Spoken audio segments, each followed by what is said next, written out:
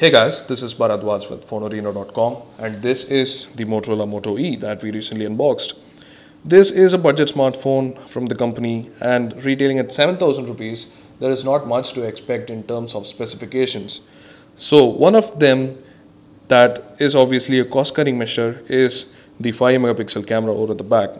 It has no autofocus, it has no LED flash, and of course there is no front facing camera. But otherwise, with low expectations such as those, how is the camera performing? That's what we're going to see in the camera review of the Motorola Moto E. So as mentioned earlier, the phone has a 5 megapixel camera over the back. It's almost exactly similar to the Moto G in terms of looks and placement, but does not have autofocus. That's one of the main disadvantages, but coming at this price, we can't expect much. Most of the phones coming at this price have a fixed focus camera, but even though some have autofocus, they are not always good. But is Motorola's camera good? Let's start with the interface then. So opening up the camera, you can see that the interface is largely exactly the same as other Motorola devices. Even though the UI is stock, the camera app is not stock, and you have the slide open interface just as the Moto G. But there are some changes. There are some changes with respect to the cost cutting measures, so that some obvious features have been left out. But it does have HDR, it does have panorama, it can record GPS with geotags. So you have 16:9 or 4:3 for pictures, and then you have the video mode, which is by default at 864:480. That is the resolution, and that's 16:9. You can choose to save in the SD card if you have the SD card installed. Otherwise, you can choose to save it automatically in the phone memory. That's about it. And you can control the exposure with this touch thing that you can move around and set the exposure but not the focus. So that's how it's going to work.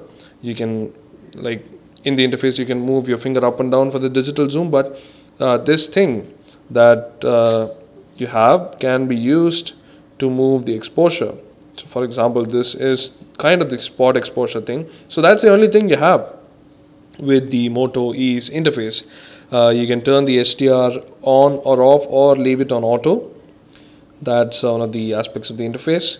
And yeah, that's about it.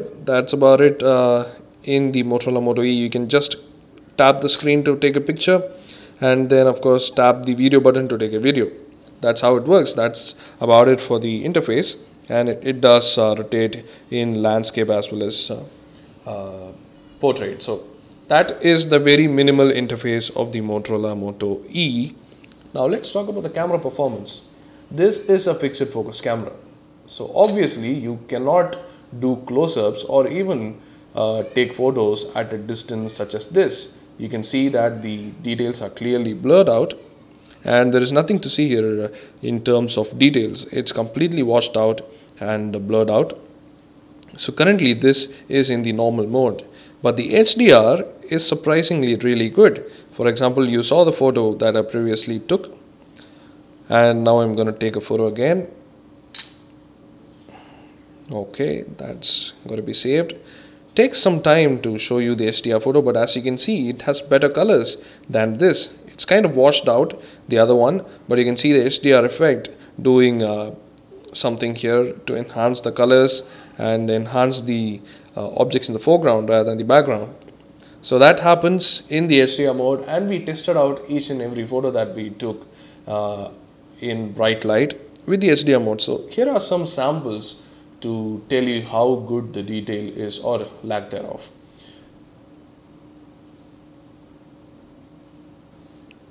So this is the photo that we took without the HDR mode, but again you can see that the details are not really great. Even for a 5 megapixel photo, we have seen some really great 5 megapixel cameras, but this is not going to get it. Even the Moto G is definitely better. But in low light, in indoors, at proper focusing distance, the HDR mode takes much better photos than the normal mode. This is the normal mode and this is the HDR mode. And so here is a straightaway comparison look at normal photos and HDR photos. Now you can see the difference of all of them. So as you saw from those samples, one thing is pretty clear.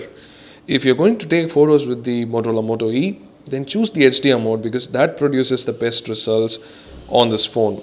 There is no focus, you cannot take macro shots, and the resolution of detail in terms of pictures in normal as well as the HDR mode is pretty much exactly the same, meaning it's poor. So don't expect details, don't expect autofocus because it's not there, but take photos with the HDR mode, and that could be useful, more useful than the normal mode. That's the only thing we can say. Now regarding low light, we did take a photo again in HDR mode because the normal mode was literally horrible in terms of image quality and resolution. So this is a low light photo that we took in almost pitch dark conditions. It was very low light, and still the HDR mode managed to make out the objects and resolve some sort of detail, even though it was completely fuzzy. Still pretty good for the Motorola Moto E at 7,000 rupees. So you're going to take that factor in pretty highly. That is one of the most important factors of this device. It's cheap, and that's why the device exists. So don't expect too much from the camera, but again, use the HDR mode and you could be satisfied with the results. Now moving on to video, the phone can record videos at 864 by 480 resolution. That's the resolution. It's about 16 by 9. This is Bharadwaj with Fonearena.com, and this is a quick video sample test of the Motorola Moto E. It cannot even record in 720p, it records at 864 by 480, it's 16 by 9. But yeah, it's low resolution and the details are not so good, but it costs only 7,000 rupees. So to give you just a fair idea of how it is, here's the video sample. Just walking around here, very sunny today in Chennai, but anyway, turning around towards the sun, you can see how good the dynamic range is. Pretty decent, I guess. The video was pretty good. It was really good in terms of rendition. Not much details, obviously, again, because of the sensor. The sensor is apparently really small. That's what we can understand from the details of the photos. A lot of processing is going on. Similar happens in video, but the video quality is actually pretty good. And of course, the audio quality, which actually surprised us. We have never seen this amount of audio quality in a phone under 8,000 rupees. That's pretty surprising. So in terms of video quality and audio, this is pretty good.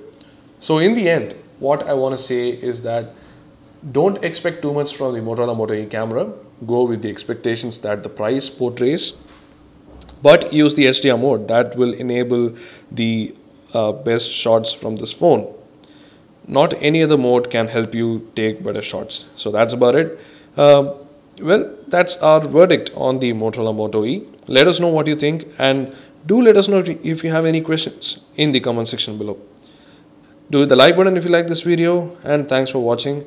This is the Motorola Moto E camera review, and look forward to more content regarding the Motorola Moto E.